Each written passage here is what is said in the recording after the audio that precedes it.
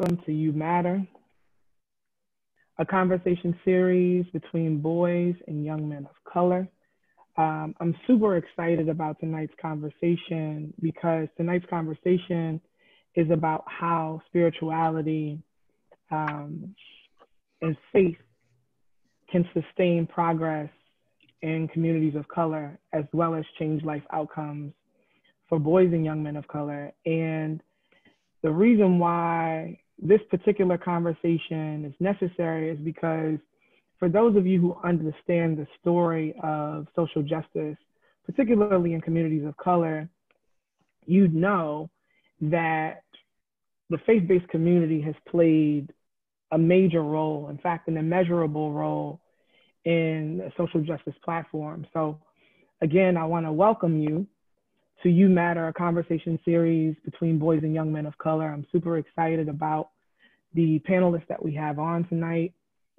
And so we will first give you a background on MBK. And after we give a background on MBK, we'll lead right into the introduction of our panelists. And after we do the introduction of our panelists, we'll go ahead and get into some bios. And after the bios, we'll go ahead and get into our conversation.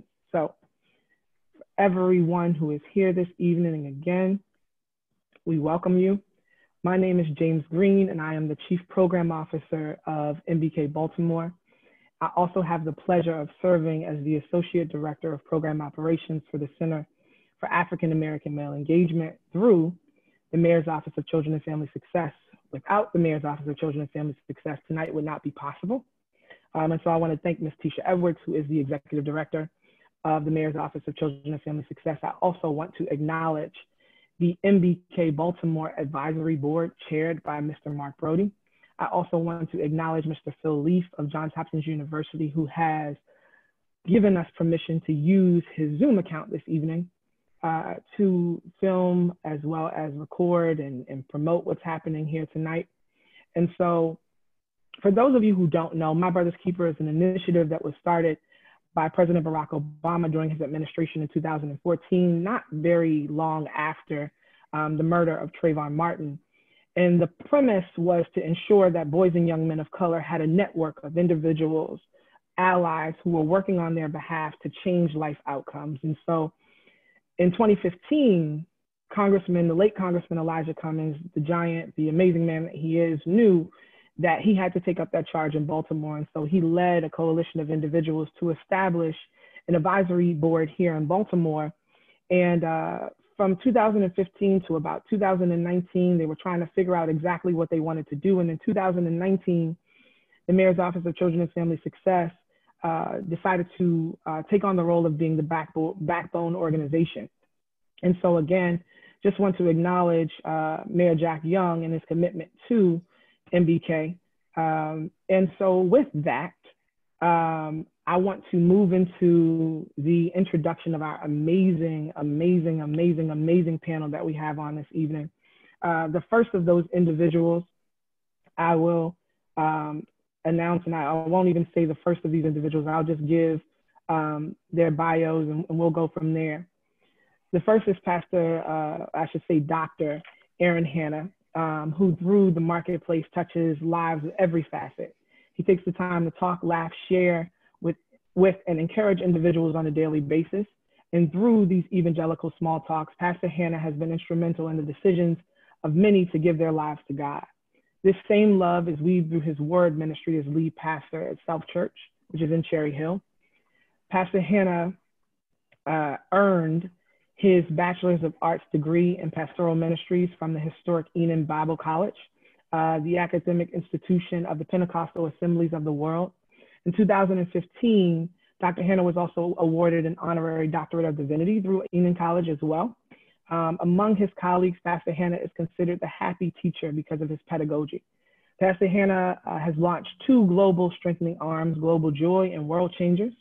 And through those ministries, he is able to reach out to individuals who generally may not know God or generally may not walk into the traditional pathway of meeting God.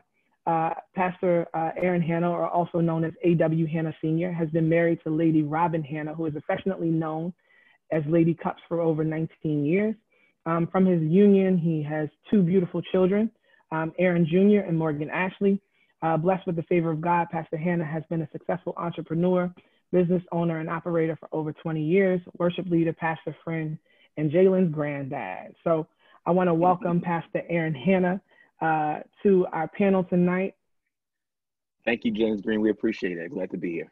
Thank you for being here. I also would like to introduce to you all Pastor Michael Phillips. Pastor Michael Phillips is the senior pastor of Kingdom Life Church, a non-denominational congregation in Baltimore, Maryland. Under Pastor Phillips' stewardship, Kingdom Life has grown into a thriving faith community, brimming with passion for social justice. Dedicated to revitalizing urban decay in West Baltimore and beyond, KLC touches lives through more than 50 outreach ministries. From stocking food pantries to mentoring small business owners, their mission is simply to help people to live a better life. Leading by example, Pastor Phillips has become a champion for education reform. He currently serves on the Maryland State Board of Education and the board of Green Street Academy. He is the chair and co-founder of Faith Leaders for Excellent Schools and the board chair of the nationwide education advocacy organization 50CAN. Phillips is driving national dialogue, on education reform because quality education is a moral obligation that our country cannot afford to ignore. Our third panelist is Reverend Dr. Heber Brown III, a community organizer, social entrepreneur, base builder, and network weaver are all words that describe the work and expertise of Reverend Dr. Heber Brown III, senior pastor of Pleasant Hope Baptist Church in Baltimore, Maryland. For nearly 2 decades, Dr. Brown has been a catalyst for personal transformation and social change. He is the founding director of Arita Cross Freedom School. Based on the Freedom School of the 1960s, Dr. Brown works to reconnect Black youth to their African heritage while providing them hands-on learning opportunities to spark their creative genius and build vocational skills. He earned his bachelor's degree in psychology from Morgan State University, a master's of divinity from Virginia Union University, and a doctorate of ministry degree from Wesley, Jesus Christ, I can't get this out, Theological Seminary in Washington, D.C. Pastor Phillips, as well as Dr. Brown, want to welcome you to the panel. Glad to be here. Thank you for having me. And I know that Dr. Brown is moving in the community as he gets settled. He told me he was transporting some produce, and I was going to get to that question in a moment because for those of you who don't know, Dr. Brown is a Black farmer, and one of the organizations that he started, called the Black Church Food Security Network, actually focuses on food insecurity in communities of color, more particularly the Black community. So it's something that I want to get into because I feel like as we talk about how does faith and spirituality sustain the progress of our communities, as well as impact life outcomes for boys and young men of color, that is something that we also need to discuss.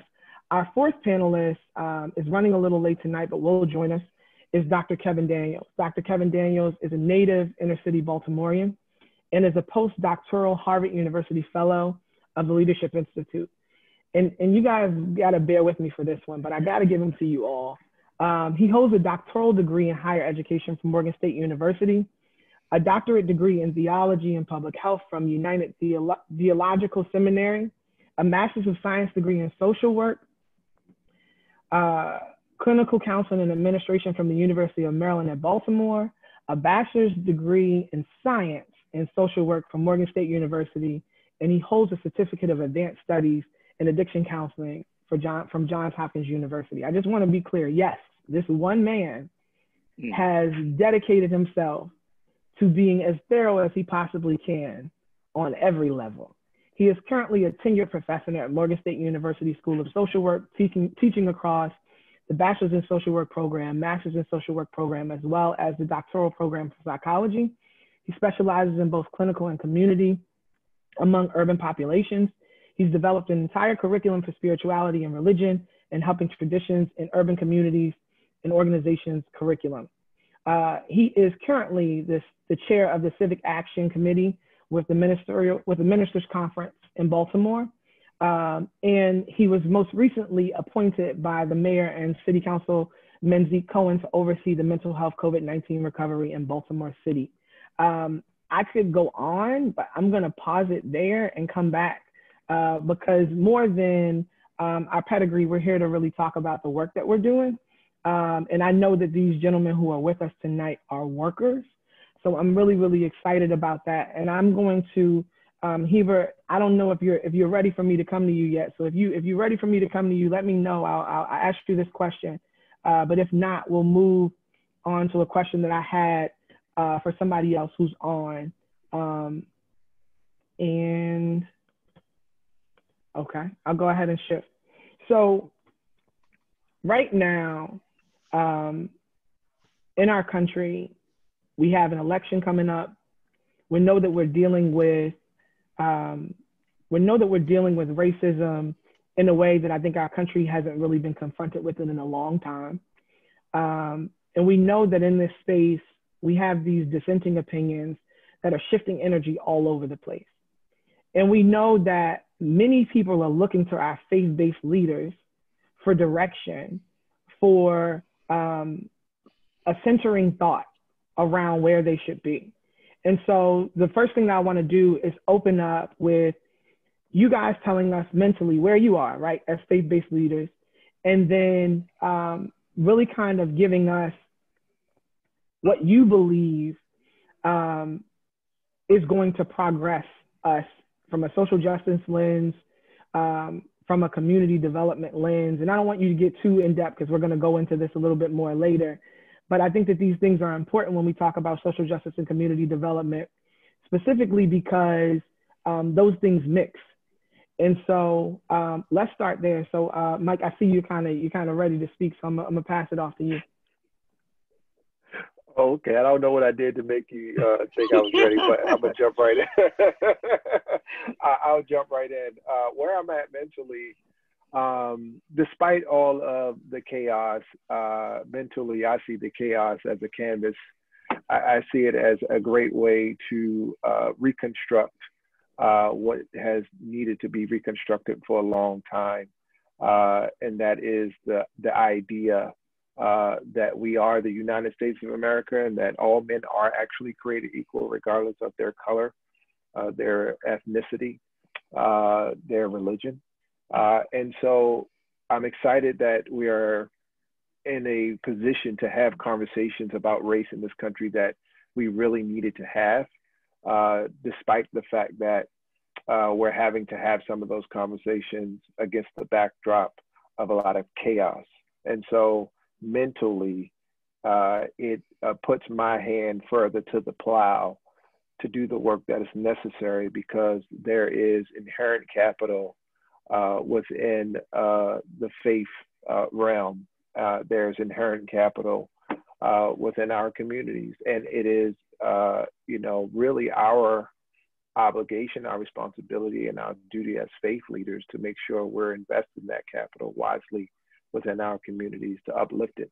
And so I want to just continue that work, and I want to do it more efficiently and more effectively, and leave legacy, more importantly, so that that work continues beyond my own personal life. So that's where I am mentally right now. I think that that's so important that you're talking about legacy.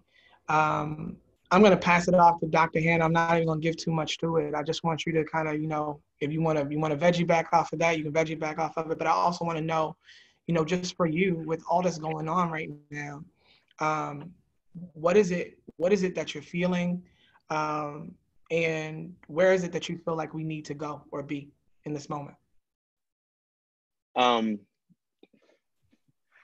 Social media can kind of shift a lot of what you think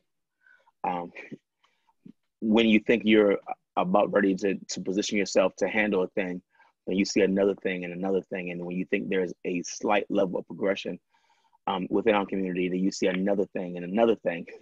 And it's almost as if you can't get away from it. And not that a person is trying to get away from it, but just when you feel there's a level of momentum, then you're faced with this hit again through media, and it's like, you know, and you literally have to say to yourself, I have to use it as a platform.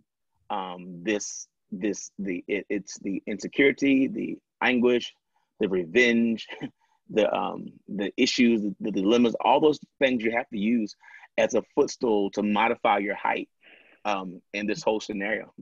And for me, being, you know, grassroots, basically, still in the trenches, still touching hands, still touching lives, still communicating, and seeing firsthand how it affects everyone personally, it says to me, Aaron, you got to do something, and you got to do more than what you're doing. And my biggest thing is making sure that when I do something, that it is a smart move, because there are people that are riding on our coattails. There are people that are assisting us to do and to be faith leaders inside of this demographic. And I want to make sure that when we're doing it, we are accurate. We're not just moving off the emotion, that we have an agenda, that we're just not moving, you know, ad hoc, but literally moving and functioning in such a manner that it's going to bring change. And if it's not yearly change, if it's not monthly change, if it can just be daily change. And so I'm looking to try to do change in smaller increments to a larger perspective. So one of the things that I know about both of you, I'm waiting for Heber to come on. Just Heber, as soon as you're ready and you come on video, I have a couple of questions for you as well. I wanted you to answer that one. And brother Isaiah just jumped on as well. If you're on, jump on video. And I'll kind of ask you a couple of questions that I have for you as well. I asked brother Isaiah to jump on. Originally, I asked student minister Carlos Muhammad from the Nation of Islam to jump on, but he was in Chicago with Minister Farrakhan. And so with that, knowing that I wanted somebody to be represented here, I wanted Isaiah to come on. So Isaiah, there you go. Isaiah, I'm going to ask you the same question, because while I know that you aren't the student minister at Muhammad Mosque number 6, I know that you have an immense amount of responsibility that's given to you. And I know that you do a lot of mentoring. I know that you do a lot of active movement in the community. So I just want to ask you, good brother, with what's going on right now, how are you feeling? And what do you feel like we need to see? And I just want you to go high level. You don't have to go in depth for me. What do you believe that we need to see at a high level as we go deeper into this conversation to progress us forward? Yes, sir. Yes, sir. First and foremost, I want to thank you for the opportunity to represent our student minister, Brother Carlos, who's, like you said, actually in Chicago. No, you know, I'm not going to complain. Even if I could complain, it's not going to do anything. Because I heard a quote, you know, no matter what you're going through, it could always be much worse. Don't make a mistake, mistaking your blessings for a curse. So everything that we have that we complaining about, somebody would die to be in our shoes. Yeah. So I'm not going to complain, me personally. But I know with everything that's going on, we as men and men of God can't take God's hands out of what's going on right now, because everything is already written. But what we have to do as men of God has to put aside these petty differences and these barriers that have been imposed on us, and now that we impose on ourselves. I can't come up here and say, well, I'm a Muslim, I'm not going to get over on here with those Christians.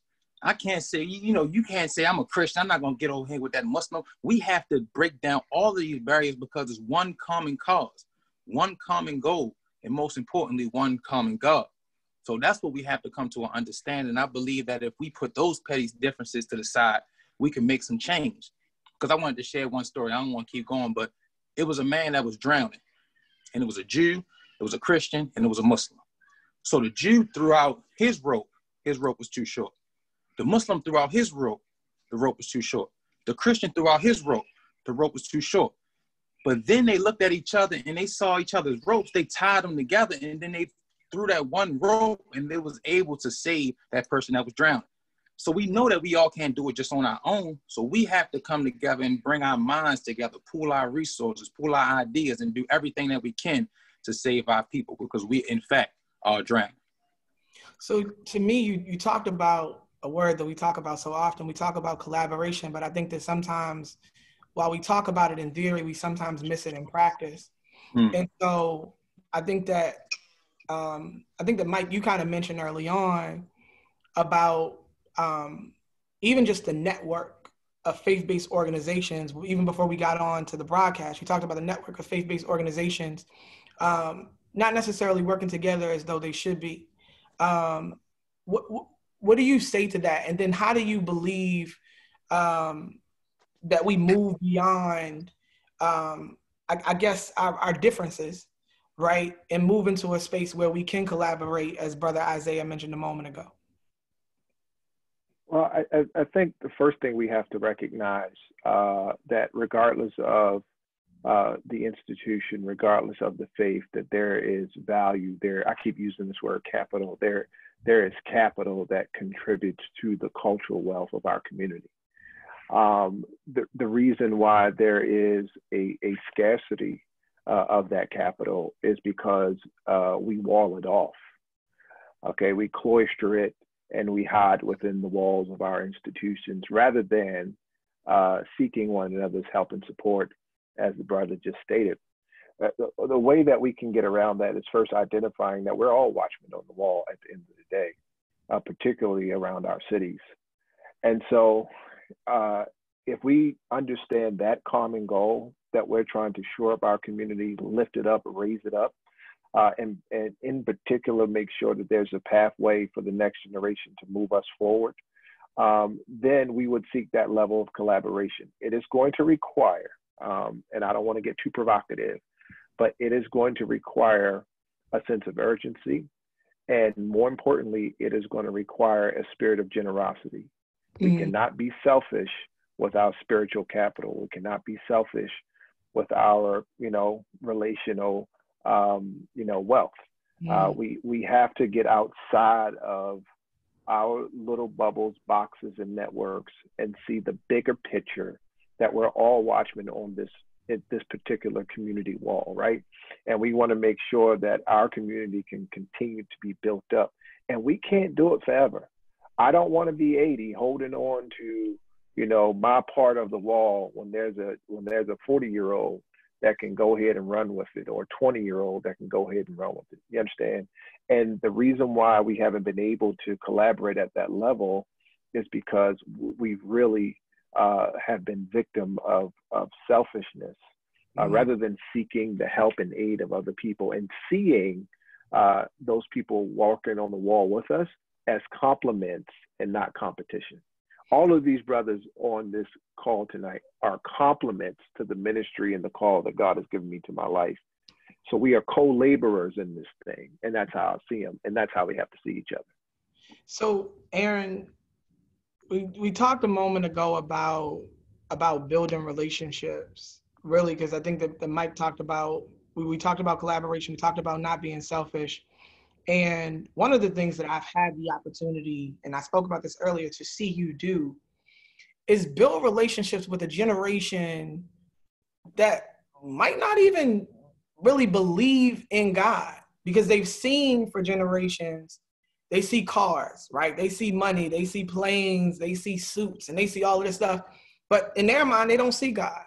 But right now we have a moment where young people are activated around social justice, right? Like you have people who are marching, you have people who are trying to find a direction with which to go in. And as I said a moment ago, for many years, the Black church was the moral compass for social justice. How do we begin to bridge that divide between a generation who sees church sometimes, right? Because I know that isn't you all's church, because I've had the opportunity to be at each. But how do we begin to bridge the divide between a generation that doesn't see God in that building, that doesn't see God in the man, right? But is eager to advocate on the behalf of our communities to see progress come. They got faith, right? They might not call it religious faith, but they got faith. So how do we begin to see that, Aaron? And one of the greatest things that we can ever do is make what we do visible. For a long time, we just do the work and we just make it happen. And we're not trying to put a camera out. We're not trying to put, on social media. We're just doing the work because it's almost been shunned upon to show the work that you do. But the Bible says, let this light so shine that men may see your good work and glorify the Father which is in heaven, which is our God. My thing is now, when there's all these things were going on with the social injustice, people would inbox me and they ask me, so Pastor, what is your stance? What are you going to say? And there's some persons that may not know my personal work, as well as Dr. Phillips, what he's doing in his ministries, housing all those things, 50 different ministries to make this thing go and function properly. But many people don't know, and this generation wants to be able to see. And what they've seen prior to us has been cars, homes, and prosperity. Now, understanding prosperity is a part of the gospel. It is a functionality of the gospel. But at the same time, we're going to need to be able to make ourselves visible for this generation, because this generation, they show fights online, on YouTube. They show dinners online. They show hookah online. I mean, every Insta story you see, when I go through the 100 of persons that have joined the church since the pandemic, when I go through their Insta story, it's nothing but hookah, lashes, food, and sweatshirts and stuff, some t-shirts, and I love the hustle. My thing is that they're showing everything. If they're in Bloomingdale, they're showing. If they're in Miami with a mask on during the COVID hype, they're showing all these things. And you got to be able to make what you're doing visible, because those persons will also, for whatever reason, they will also help you champion what you're doing. So, what we got to do now is, I believe, James, in my close, is that we have to now show what we're doing, or they're not going to know we're doing anything. Yeah. So, Brother Michael, I see you with your hand raised. If you could put your question in the chat. As soon as I ask my next question, I want to get to your question. I see you with your hand raised, but I want to get your question in the chat. I also, at this time, want to invite anybody else who's with us at the moment to put your question in the chat, put your comment in the chat. Feel free to be very active in the chat, because all night I will be monitoring it. Our team will be monitoring it, and we will surely take whatever it is that you put in the chat, and we will bring that to the conversation. There's also a Q&A option where you can put a question in there, and we will try to do our best to answer it there as well. So for those of you who have a question, who have a comment, please put it in the chat. We want to make sure that we get you involved in this conversation. Don't wait for that question. Don't wait for that moment. Put it in there right now. I'm looking for it. I don't see one. If I can just, if I can just get one, as y'all say in the pulpit on Sundays, if I can just get one in the comments right now, just go ahead and put it over there. If y'all don't know, I'm a jokester a little bit, but Brother Michael, I'm waiting for your question in the chat box. There is Bishop Kevin Daniels. I gotta rename you here, so I'll get you over here, Dr. Daniels. And one of the things that you talked about, Russ, was this. You talked about the culture, and I think that you and Michael both do a really, really good job of kind of, and what I'll say is making room for the culture without pandering to it, right? Brother Isaiah, you do so much amazing work with our young people, right? And I know that I can testify to the fact that you know how to infiltrate the culture and elevate the mind, both mentally and spiritually. How is it that happens? How is it that you meet a brother who might be selling drugs, who might be walking down the wrong pathway, and you get the opportunity to get in his space, you infiltrate his space, you infiltrate the culture, and you elevate his mind, you elevate his thinking to a place where he now believes in who God made him. Not just who he is, but he believes in who God made him. So if you could, man, touch on that for me real quick. Well, I was speaking to a brother yesterday. He just got hired at our school, and I was telling him there's 3 things you need working with this generation. Number 1 is patience. You gotta have a whole lot of patience, because first and foremost, you gotta understand any behaviors that these children are showing is stemmed from something. So I was taught that if you want to understand the nature of a thing, you would have to go back to the origin of a thing. And we always hear is that, it takes a village to raise a child. But how much time do we take going to see that village? How much time do we take going to, excuse me, my daughter's in here. We on our way making a move, but how much time do you take going to see that village? And then you have to have love. You gotta have love because you have to love them more than they hate themselves. Then you have to have a certain perception. You gotta see deep inside of them the God that is inside of them. Because I was taught you can never dump God down a person's throat. What you have to do is you have to feed the needy, give shelter to the ones that is homeless, and give clothes to the ones that need it, and then you teach them about who did it. That's how you let them know about God. So you have to be in contact with their culture, understand who they are, and then elevate them from that level and bring them up to your level.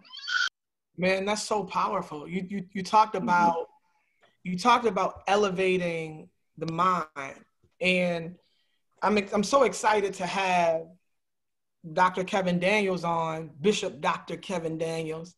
And I can't wait till he come on the screen so y'all can see these Gucci glasses that he has on. I just want you guys to see the Gucci glasses, because Dr. Hannah talked a moment ago about the fact that prosperity is a part of ministry, and he looks very prosperous, if I might say so myself. But either way, either way. Y'all, man, I just got on. See? Y'all just got a glimpse. Already. So, as our resident expert on mental health, right? For so long, churches of color really didn't believe in mental health, right? You were supposed to pray it away.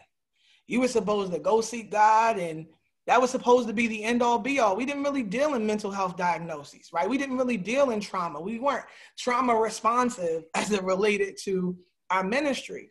And one of the things that I know is that the pastors who are on tonight do believe in trauma. They do believe in mental health, right?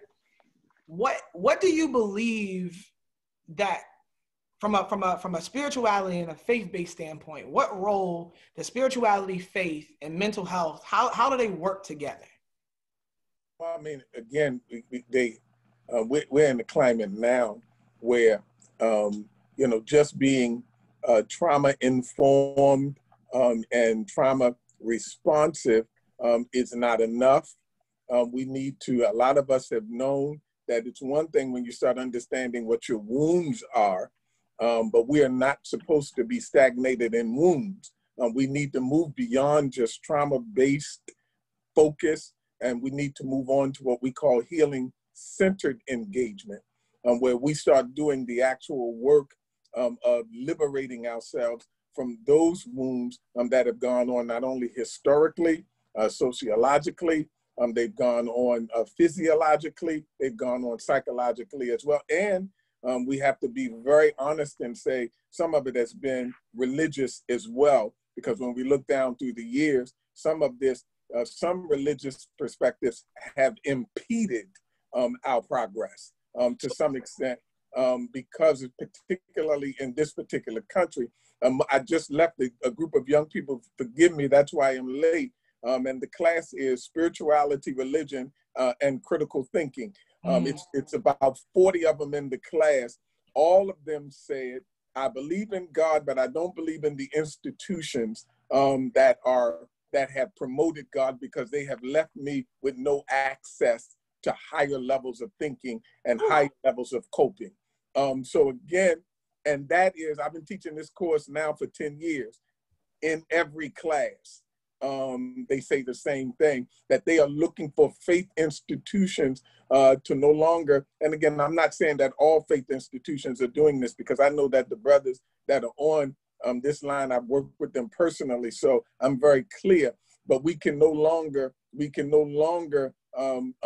not deal with matters of mental health. The church has to continue to do that. It's an intergenerational piece as well. Some of our forefathers said to, they will always say things like, well, this is not, you do as I say, and not necessarily what I do. But now we're in a climate where addressing mental health can no longer be baby boomer silence. We now are in a generation where these young people are not being silent about the conditions that they find themselves in. So the church needs to be a little bit more liberating in its access to information with some of the young people that we're dealing with. I just asked them, all of them said, I believe in God. I don't believe in the people that are promoting it. So again, I had them to even go in and say, talk to me about the proof that you have that God exists. So again, what I'm arguing is that the church has to be better. It needs to be a facility, a haven, a sanctuary for all issues to be addressed. And for people, trauma says you got to feel safe first before you go on to voice and choice. So again, I think that we have to become, while we're taking this reprieve, we need to be able to fill our churches so that it is informed to meet the needs of people that are coming at this point. Johns Hopkins did a study that said during COVID, people between 18 to 30 have experienced higher levels of mental health at this particular time. Who are they going to go to? They don't trust the institutions that are psychiatrists. Sometimes they don't do that, but where are they going to go? The church has to ready itself to be able to deal with these issues and/or find experts that can. So I want to propose this question to everybody, and I see the Q&A. I see the Q&A question, Gregory. I'm gonna get right back to it, but I want to propose this question because mental health and the dynamics that we're experiencing right now as a country are affecting people's mental health in ways that most of us can't even begin to comprehend.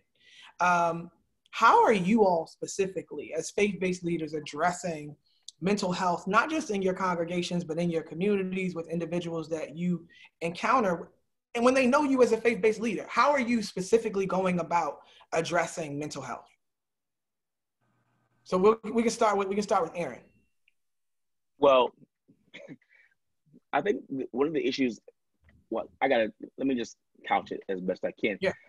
A lot of times pastors do not want to have someone else's voice on their sheep. So a lot of times, they will talk against mental health as if counseling is not Bible. There's safety in the multitude of counsel. Let this mind be in you that's also in Christ Jesus. So there's a transformative thinking that has to happen, and it takes a certain level of counsel. But a lot of churches, pastors just don't feel comfortable with lending their parishioner or their sheep to another voice because they feel like it's going to be some other teaching, or it's teaching that is contrary to the audience at hand. But I really believe, now for me, I've been talking about depression and anxiety a whole lot since the pandemic, particularly in the area of wealth, which is mammon, as it relates to the anxiety thereof, lacking wealth and lacking resources.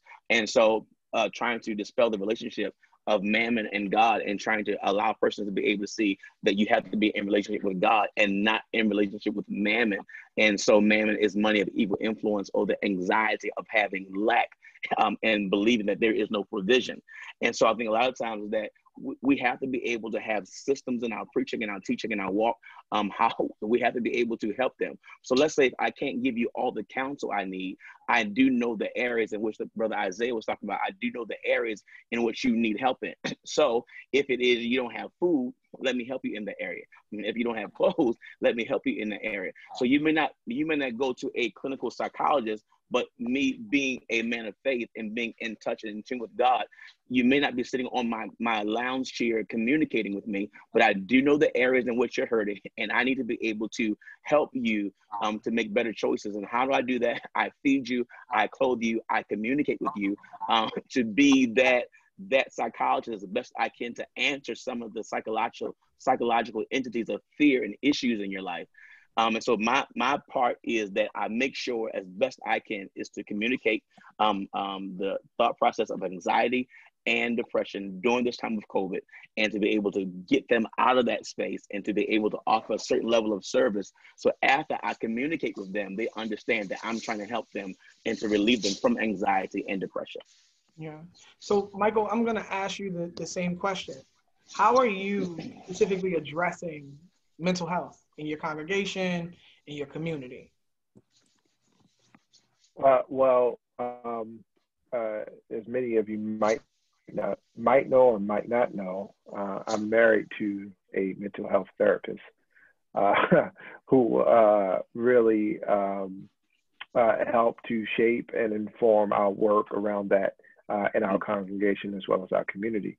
So, for example, we have people being trained all the time through organizations like NAMI within our congregation as a support and an aid for people who are dealing with mental health issues.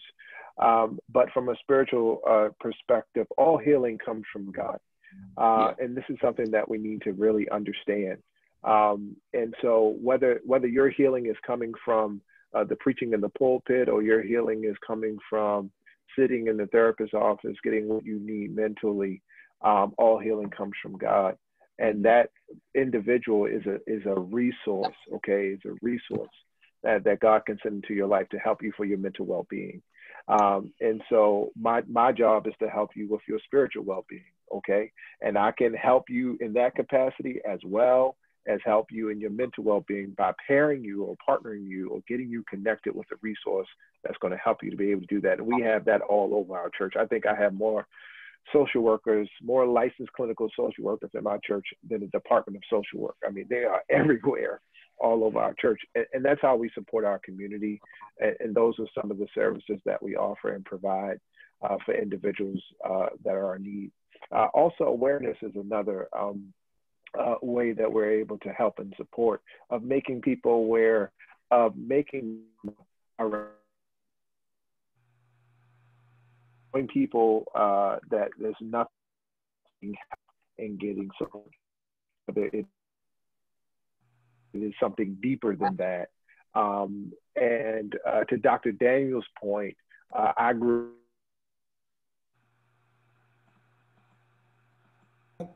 I'm not sure if you're just breaking up on my screen, or if you're breaking up on everybody else's. Is everybody else getting the same thing? Yes. All right. So, hey, Mike, I don't know if you can hear me, but you're breaking up a bit. Sorry, I think I got kicked off. All right, I think I got kicked off. I don't know where y'all heard me left off, but I was saying I grew up, Pentecostal, and back then therapy wasn't even in the cards. But when you know better, you do better. Okay. Yeah. And we've come to a place of revelation and understanding that all healing comes from God. And there are tools and resources that can help the total individual, and the church should be a clearinghouse, a resource center, hub for those type of things for people's lives. So you talked about a resource center and a hub, and I think that one of the things that I've seen, particularly from Heber, and I want to get Heber in here because I know you were working, brother. You were out there moving produce for our people. One of the things, and Dr. Daniels, don't be mad at me because I know you want to tap into that question of what you're doing about mental health. We're going to cycle back, I promise. But you already kind of addressed it a little bit when you were speaking initially. But when we talk about creating a development hub, a community development hub, a mental health space, a space to address food insecurity that exists within our community, you're doing that, right? And one of the things that I mentioned in your bio was community organizer. And so what I really want to know is, what does the title community organizer mean to you? And how have you, as a community organizer, made impact specifically in the community? Thank y'all so much for the grace tonight. As I really literally was just moving cucumbers and squash and potatoes, dropping some stuff off, picking up we buy from Black farmers in the South, and we truck it north to churches and businesses and communities to create our own food value chain, a supply chain. We need to, we talk about village a whole lot. And I think I enjoy thinking about supporting that village systematically. How do you put the infrastructure in this, bring it beyond, let's bring it systemized when it's not lined up solely with an individual pastor's charisma. But, and I might be going in and out, so y'all let me know. My Wi-Fi acts up this time of night. But I'll say, in terms of community organizing, I think, for me, it comes down to having a deep level of attentiveness and doing some deep listening around the needs of your community. And being moved of God to bend your gene, your ability, your resources in the direction of addressing that need. If I was to give just a real simple definitional description, that's what it means to me. And so I think to a degree, every religious leader is a community organizer in some way, shape, or form. All of us engage in organizing. A pastor gets a vision from God to do something. You better believe that there are people in the congregation who will not be convinced that the pastor heard from God. And so that pastor then will have to do some organizing in that congregation. And every person knows on the screen exactly what I mean. Because sometimes you gotta know who the pew leaders are. You got to know what personalities in the congregation are that will help get stuff done. And what are we doing? We're organizing. We're organizing. When we do that, we're organizing. And so that's what it means to me. And so before my computer shuts all the way down, I'll say that in the brand of ministry that God has blessed and wired me to do, and I love, I was hearing earlier somebody talking about the ways in which the people on the screen, we complement one another. So I don't feel pressure to be everything to everybody.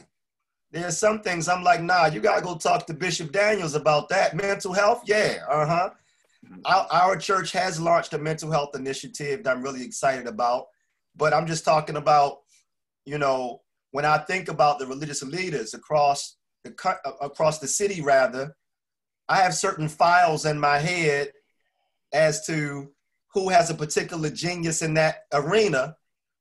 And I'm grateful. You know, it's a relief that I don't have to try to be everything. No, I can't tell you some of the members who came to me and said, Pastor Brown, thank you so much for everything. The church has been a blessing, but it's time for me to move on and I'm going to so-and-so's church. And I pray with the person, say, praise God. Come on, let's pray about that. I want to make sure that your transition, your journey as well. So in that same kind of spirit, and then same thing with my brother, Minister Carlos, student Minister Carlos Muhammad at Muhammad Mosque number 6. Dear brother who I've been shoulder to shoulder with for some time and continue to be inspired by our dear brother Isaiah Muhammad, and the wonderful work that he's been doing for some time. I will say too, Black women are missing on this screen, and we better be clear that for every church, every mosque, and every community organization moving in Baltimore and across the country, it ain't moving without Black women. Let's just tell the whole God's honest truth. Sure. That when I'm looking for some street team, I'm looking for some people who are ready to be some riders for ministry. You know, no shade to the brothers. I know this is the boys and the men, but I just got to also tip the hat to Black women whose leadership goes a long way even without the titles, and even when they're discriminated against on gender, they show up and bless us with their gifts. I think that each of us can talk about dynamic women in our lives and the impact that they've made. I know personally, to some degree, the story of each of you in terms of the women in your lives who have made impact. And I think that to some degree, some of you know the woman in my life who's made an immense amount of impact. Heber, you more specifically, I think, than anybody else. And shout out to my mom, because she's in the attendee box right now, and I love you. And I want to also kind of, because I talked to people about questions in the chat, and for those of you who have yet to put your questions in the chat or use the Q&A box, please do. But my big brother, Gregory Riddick, is over there, and he asked specifically when it came to mental health piece and talking about burnout that you guys experience. Are you guys willing to be open and transparent about some of the things that you guys experience in the mental health space and burnout from a spirituality and a faith-based perspective? Absolutely. Yeah. Yeah. So I've had therapists over the years, and it's been an amazing experience for me to go to therapy and have somebody who is skilled to help me to process some things and work through some different life stages in my journey. My wife and I have been to therapy over the years. We've been blessed now to be married 16 years, and I'm so grateful for us being married. And there have been times and chapters in our journey where we needed to go to therapy. We had to go sit with somebody. And it's been a blessing. It's been a blessing. I will continue to always see that as an avenue for myself, for my own growth, for my journey. And to add to that, let me say quickly that another way that I tend well to my mental health is through gardening, which has tremendous therapeutic benefits. It is through physical fitness. My sons and I bike ride multiple times a week, and I found that to be a very powerful thing, not just on the physical front, but just kind of mentally as well. And finally, it was such a relief for me to understand that being a pastor is one of the things that I do. It is not the totality of who I am. And that made room in my mind and my spirit for me to explore other aspects of who God made me to be. That's why I'm doing this farming stuff. Got a whole lot of other stuff going on. But once I started to recognize that the totality of my identity is not pastoring, that also moved a whole lot of pressure off my back, and allowed me to dream about a life beyond pastoring. I can't say I'm going to pastor all my life. My grandfather did for most of his life. My dad is acting like he going to do that and go ahead and push on in. But I tell Dad all the time, Dad, I love you and Grandpa. Y'all did it. I ain't doing that, bruh. I'm telling you right now, my family owned land down south. My grandfather sold me the family land in Virginia.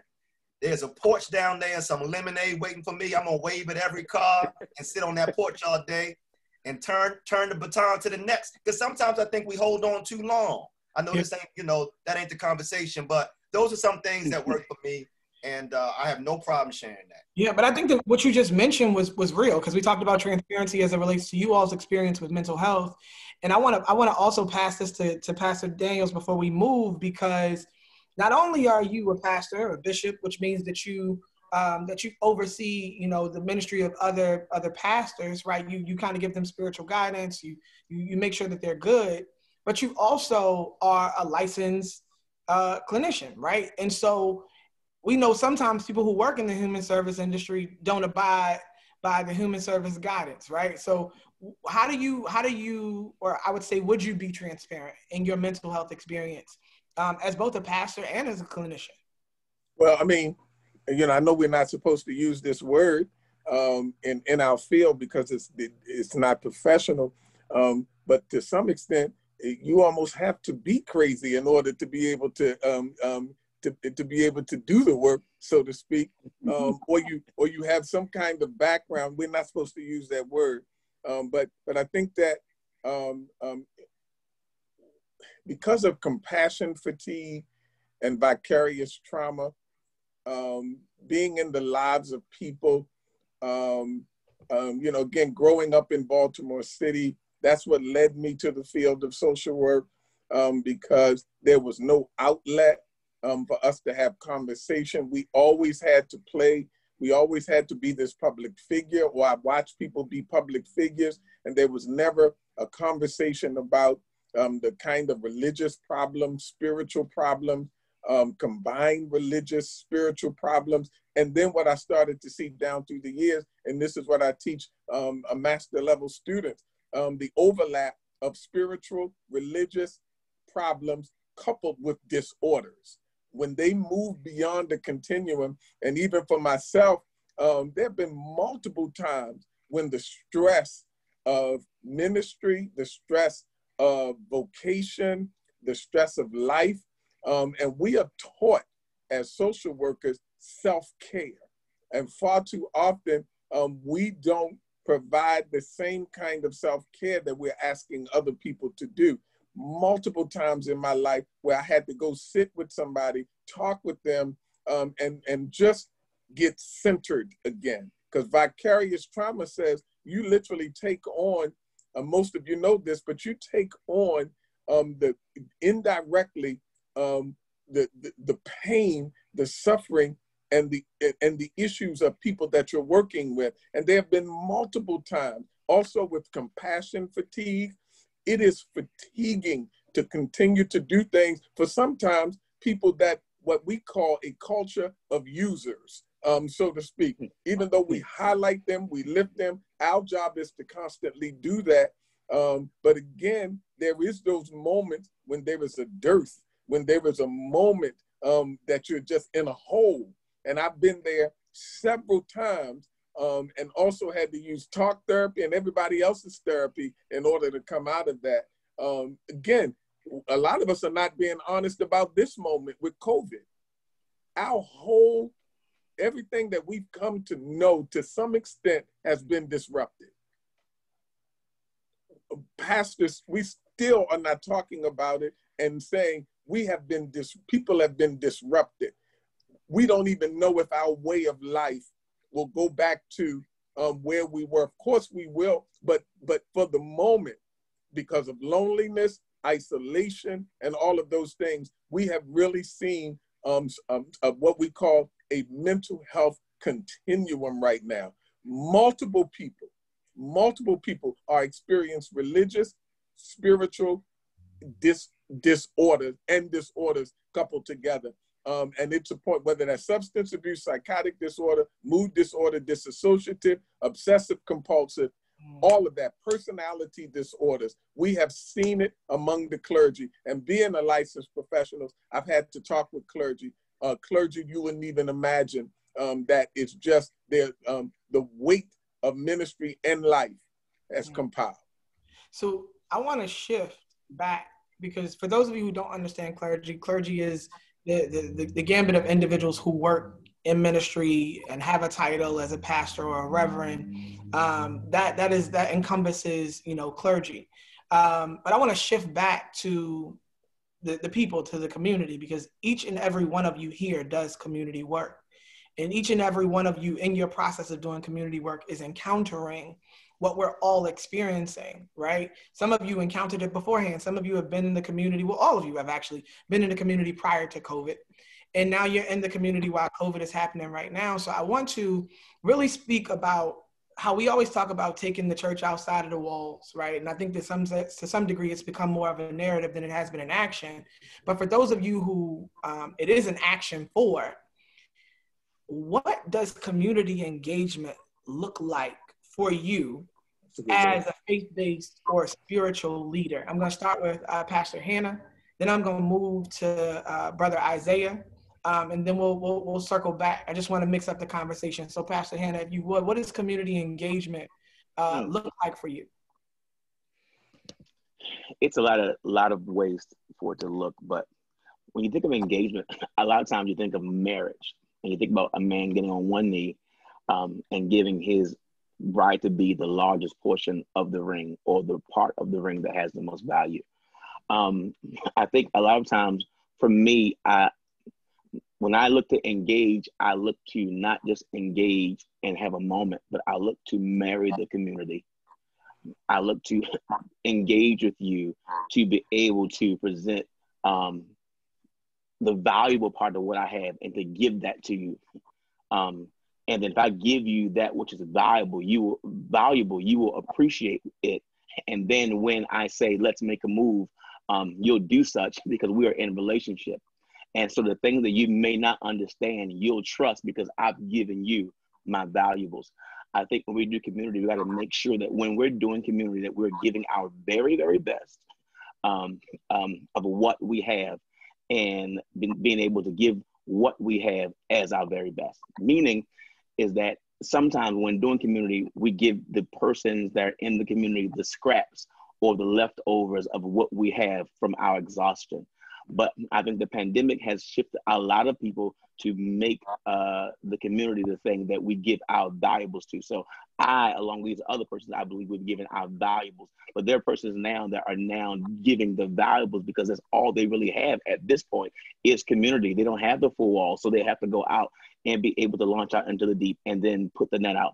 But I think that bait, that thing, we have to be able to in order for them to get them to hear us concerning mental health, to be able to get them to hear us about financial wealth, to be able to get them to hear us in so many other areas of life.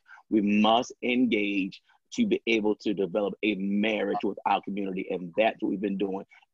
Prior to the pandemic, we were out every second and fourth Saturday with food and clothes. During the winter months from November to February, I do something called One Wednesdays, where we feed 125, 150 people every Wednesday. And then every third Tuesday of the month, we do something called Family Feast, where we feed everyone after Bible study. And so community is what it is that we do. Community is what it is that we're called to, and also the marketplace. And so that's what we've been doing. Understood. Isaiah, community engagement. What does that look like to you? Well, first and foremost, you got to look at the difference between a house of God and the house of God. See, the definite R is more superior than A. See, a church.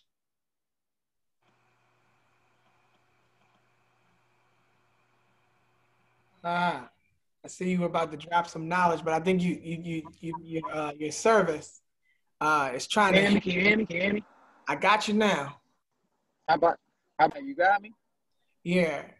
Okay. I was saying about the house of God being us.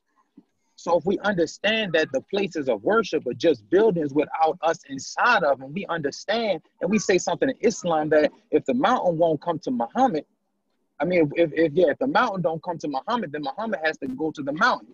Or what about the parable when Jesus spoke about the man having a dinner and he sent somebody out to go get the doctors and the lawyers and the high esteemed people, and they wouldn't come. So he said, going to the highways and the byways. Yeah. And then brought the people that the ones don't think much of, the lower one, the homeless, the quote unquote junkie, the quote unquote crackhead, the one that people think don't have lowest of our people because they don't need God. They don't need Jesus. They don't need religion. So we have to go to our people and go into the community. And then we always say, look at that word community. The main word inside community is unity. First three letters of unity is you and I. So we have to come together, you and I, to go out there and show our people out there and just keep spitting scriptures if we don't make it real to our people. It's not going to do it if we go tell him to come to a building. Come to a building to do what? We need to go out there with our people, raise their conscious level, and let them know that the building is just part of a bigger plan and a bigger situation. So it shows that we have to go amongst our people instead of trying to put them in a building just to say that they're part of a clergy or part of a mosque or a church. We have to understand and go amongst our people and bring them in and show them better instead of just talking. Absolutely. Dr. Daniels, what does community engagement look like to you? Well, for me, I'm working with a group of PhD students now, about 7 of them. And that's what we're talking about, urban communities and organization. Community engagement literally means building long-term relationships with people in community that is both beneficial and both sacrificial and committal. Meaning these relationships occur over time. And I can go back, I can pinpoint them. We build relationships, but then not only do we build relationships together, but we also build power together. And then we not just build power, we develop and organize together as well. So community engagement brings long-standing relationships, coalitional relationships, all of that. And you and I have a legacy, a historical legacy, 9 eras in the country, in the United States: colonialization, revolution, expansion, Civil War, industrialization, progressive era, Great Depression. We have a legacy of men and women that were the Free African Society, the Brothers of Liberty, the Goon Squad, the Civil Rights era, Marcus Garvey, the Brothers of the Sleeping Porters, the Nation of Islam, Amos Wilson. We have a legacy of people that commune together, engage, so that we can have power even to this day. So when you talk to me about community engagement, I'm looking at it ancestrally, I'm looking at from a contemporary standpoint. We've had people to go forth from us that have not only engaged the community, but built the community in times of turmoil and crisis. We have no excuse. We are insane at this point if we continue not to do what's been bequeathed to us by our ancestors. So it's ironic, right? Man, you talk about the ancestors, and I was on a call 2 weeks ago with my brother Muhammad from Keys Development, and we were on a call with the Indian diaspora of America. And the call was beautiful. And right before we got off the call, the guy basically asked a question. I'm going to paraphrase this question, but his question led to, why don't Black people have an affinity for education? Why is it that we, like other people coming to America, don't utilize education as a system of social mobility?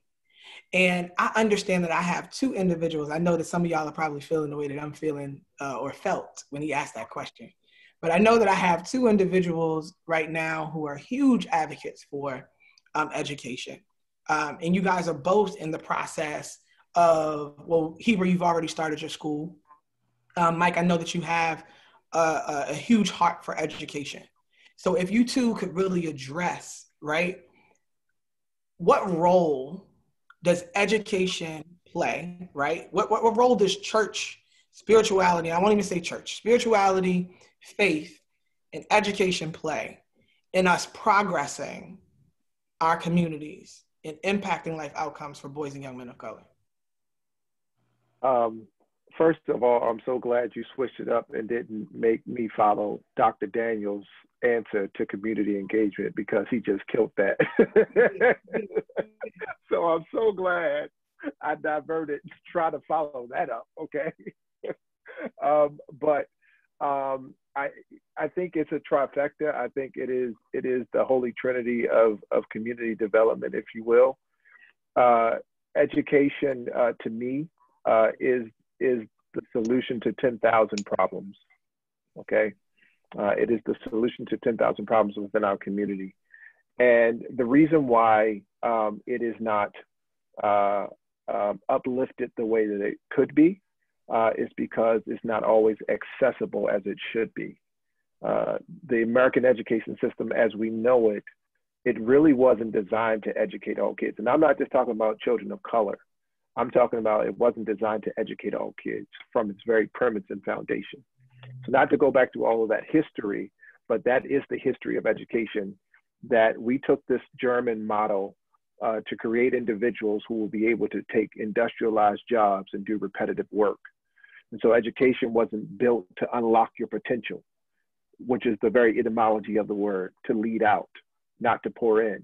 And so each child that's in the classroom, each individual that's being taught by a teacher is supposed to be in that classroom so that they can learn that they have something on the inside, and we're trying to pull it out so they can go and fulfill the purpose God's given them. And so this is why I've made significant investment in education. First investment was literally giving up our building, that beautiful 158,000 square foot piece of property sitting on 125 North Hilton Street, which is now Green Street Academy. Our church literally sold that building into the community, which is community engagement, by listening and allowing them to be the experts of what they needed for the community, and they needed a school. And so the two wonderful founders of that school, Dave Warnock and Larry Rivets, saw fit to come, and now they're there, and it's their building, it's their space. It is the community's building. We just get to have church there sometimes. Okay, so but they have it, and now that is an anchor institution along with the church that is housed there within that community. I'm doubling down on that effort by starting Life Prep, which you were alluding to earlier. And so I'm in the process of starting a network of schools in West Baltimore, because to me, that is the key. If we can invest in education If we can create high quality schools so that our kids are not trapped in low performing schools because of their zip code, okay, and that we can offer that in our community so that they don't have to have a mentality that I have to get up and get out, but I can get in and serve my community and continue to build it up with my gifts and talents, then we'll be on the right pathway to creating what we all want to have. Thank you so much. I think that, you know, what you're doing is extremely admirable. And I know you have a huge heart for education and even serving on the Maryland State Board of Education. It's just great to know that you're there, but specifically with the mentality and the perspective that you have for our people. We know that we have an advocate sitting at that table. Heber, you, in starting your school, kind of addressed something that Dr. Daniel said that Mike said that he didn't want to follow a moment ago, right? Is our history, right? And you started your school specifically so that, and I would assume, right, that we understand that the education system as it stands has done a really, really good job of eliminating our history from education. But you chose intentionally to start a school so that kids would understand our roots.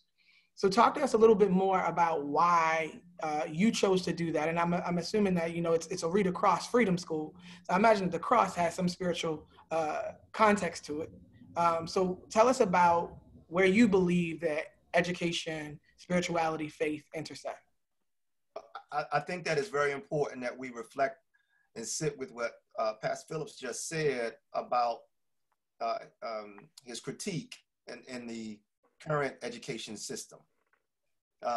That system creates a pipeline for many of our children to go straight to prison, or a conveyor belt to hopelessness, despair. And I think it's important